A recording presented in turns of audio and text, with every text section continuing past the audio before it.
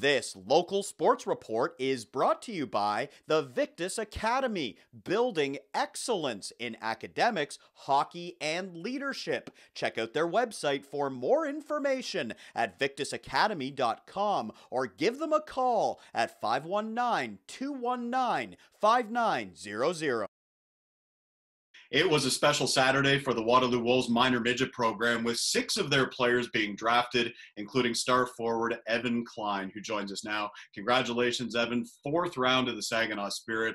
A great accomplishment for you. Where were you when it all happened, and what was the excitement like? Thank you. I was in my kitchen. I was watching Netflix, and on my phone I had the draft going on, and I was just waiting for my name to come, and I popped up. I was kind of like in shock. I'm like, wow, this is actually my name. And I was kind of happy. My mom's just like, Evan, 'cause she's in the other room watching it. And she's like, did you see that? And I'm like, yes, sir, I saw that. Now we're all just excited because Saginaw is a great place to go, and I'm happy with everything. And it was just an experience, like, it's kind of hard to describe, right? What was your immediate reaction when you saw it was the Saginaw Spirit? I kind of like, I was just like, my immediate reaction, I saw my name. I didn't even see what team was up next. I was just like, that's me. And I was just like, yes, because Sagan's a great team, great organization, and they're just all around a great place. And I know someone there. I know he's enjoying it there, and I'm like, okay, I know someone that's perfect, and it's just a great everything, right? So I was overall extremely excited. And I think it's the culmination of all the years of hard work that you've put in. We all saw you as a star player in that line with Andy Reese and Lucas Carson this year with the Wolves, but it's got to be just so gratifying when you see your name there. What does it mean to you and your family when you look sort of back and think about all the things that you've been through in order to get to this day? Well, for me, I like my hockey career didn't really start till 3 years ago because I wasn't playing AAA or anything, right? So until then, like, I was kind of just going through everything. But once I started to like make AAA and year by year, and it's just like something new every year, and it was fun to just see how my work always pays off each year, how I got better, how like everything just started to come together as one. What are your strongest assets in your mind? Obviously, your shot is so key. You've got a laser, you can wire it, and we saw that in the highlights on 519 this year. But when you look at your own game and you do a self-assessment, what do you say your biggest assets are that you could potentially take to Saginaw in the coming years? Well, for surely my shot, my physical play, my aggressiveness, and surely my size, because I can really like move the game when I start playing the body, right? And it tends to like change the pace and whatnot. And it could be like with my shot comes the scoring ability, right? Because it's I have a strong shot, and it can be hard for goalies to read, right? Which can cause rebounds or even goals. What does it say about the Waterloo Minor Midget program? 6 players, including 2 of your line mates, like I mentioned, Andy Reese going to the London Knights, Lucas Carson going to the Guelph Storm. But overall, when you look at 6 players from this team being drafted, and I think there could have been a couple of more as well, but what does it say about what this program is doing to develop players, Evan? It's an excellent program, great staff, great everything, right?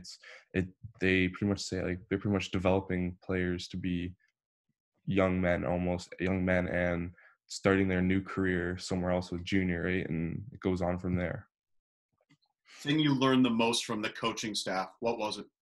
To always stay positive because you never know what's going to happen, or like this year with the OHL Cup, right? It was sad, and you just nothing you can do about it, right? So What are the highlights of the year as you look back? Obviously, making the OHL Cup was one of them, and unfortunately, like you said, it didn't happen. But right now, that's the world that we live in. But that series win over here on Perth, obviously, I would imagine is one. The series win, the 5-game hard-fought battle yeah, against London. But overall, for you, what stands out? Maybe it's something off the ice for you that was one of the highlights too.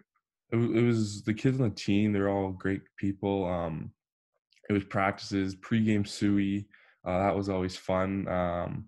Interviews with Darren. I always got it going, right? Because we like to mess with each other a little bit, and it was just the environment. After game wins were awesome. Mac had a special dance and everything, and it was just all around. I can't really say I have a favorite part. Everything was my favorite about it. The Victus Academy, obviously playing a role in your development as well, part and parcel with the Waterloo Minor Midget program. What can you say about the staff and your friends at Victus that helped you as well? Because that's certainly another one of the reasons why you were drafted in the 4th round by Saginaw. Yeah. Some of the kids, my friends in my class, they're all great players. They always push you to be your best when you're working out. Like my buddy Tristan Bouchard, we always in like the workout room, we always push each other to do better. We always pretty much essentially workout buddies, right? Because we try to make each other max effort, max weight, and on the ice it's the same way. We always try to push each other in different ways, and it's on ice coaches, off ice coaches, right? Because they're watching your game and they're telling you to change, what to do, and they really do care about you there. And even the classrooms too, teachers really do make an effort to to help you out. Yeah, and it made a difference for you, obviously, throughout the last couple of years being a part of Victus.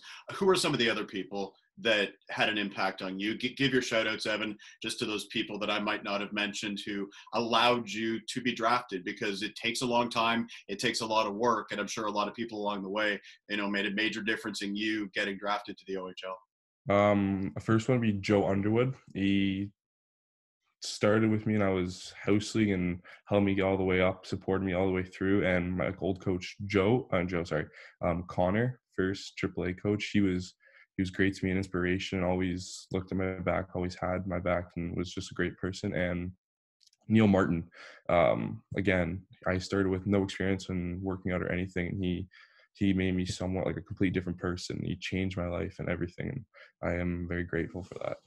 A very nice thing to say about depth training, and all those people you just mentioned, Evan. Extremely happy for you. We're all happy for you here at 519 as well. Congratulations, 4th round of the Saginaw Spirit, and we'll chat soon. Hey, thank you. For more highlights, visit our website, 519sportsonline.ca. Be sure to subscribe to our YouTube channel and follow us on Facebook, Instagram, and Twitter.